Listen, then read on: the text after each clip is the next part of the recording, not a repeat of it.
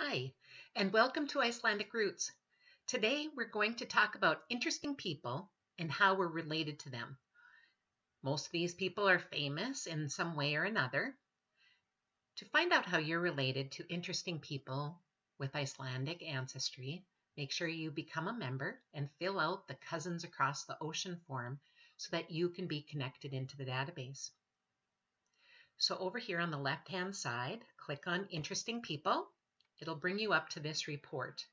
Now, at the very beginning, you're going to see some semi-fabulous legends, and this is considered descent from antiquity. And it's from oral traditions and pedigrees, and there's many people here from the sagas and lineages of the ancient kings.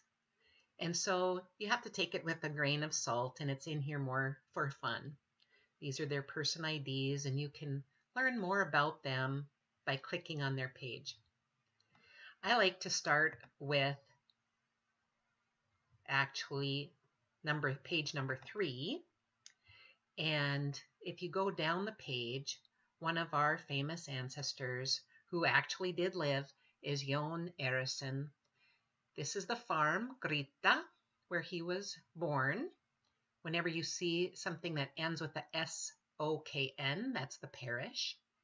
The Hreppur, H-R-E-P-P-U-R, that means the county.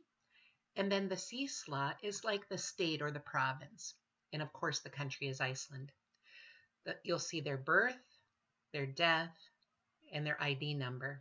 You can see down below that 2 other people have the exact same death date, and they are the sons of Jón Arason, the last Catholic bishop in Iceland and an important figure in Icelandic history. He was beheaded because of his opposition to Lutheranism and the control from Denmark's King Christian III. Click on his ID number to get to his page, and you'll see that we have a statue of him, and you can click on this to make it bigger. Everyone has their own personal page where you can do charts of family, ancestors, descendants, and this relationship, which we're talking about today, a timeline of events. And he was the bishop at Hólar, and you can read more about him in English and Icelandic. You can see his parents, his wife, his children, and the plus sign means that we have more information on them. Down below, you can see an interactive map. So to find out how you're related to him or to anyone in the database, you click on this relationship tab. It brings you to this page. Now, I've already looked for myself, but to find yourself, you would click on Find. Women are always in the database with their birth name.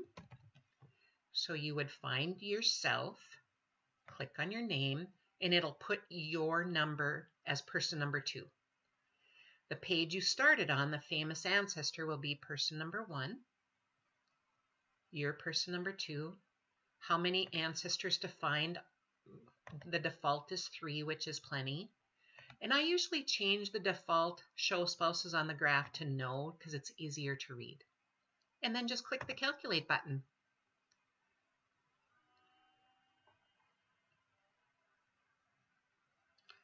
So at the top, you'll see Jón Arason and then his son Ari, and he also was killed. And then it just goes down the line and it'll say Jón Arason is the 12th great-grandfather of Sunna. And then you can see more relationships down below, but the top one is how you're related most closely. And you can click on any of these people to find out more and to see how you're related to interesting people or famous people in the database. And then you can go to modern times, and something that most people want to find out is how are they related to the president of Iceland? So you click on his name, his number, and find the same information. Click on this relationship tab. And since you're already in person number 2, you don't have to change it again. If you're working through all the interesting people, you just have to go to their page, your person number 2, leave the spouses on or off, and click the calculate button. And you'll see that Gudni Thorlacius is the fourth cousin 2 times removed of Sunna. So 2 times removed, if you don't know what that is, here I am the fourth cousin of his grandfather because of how the generations worked. And then fourth cousin once removed to his dad, and fourth cousin twice removed to him.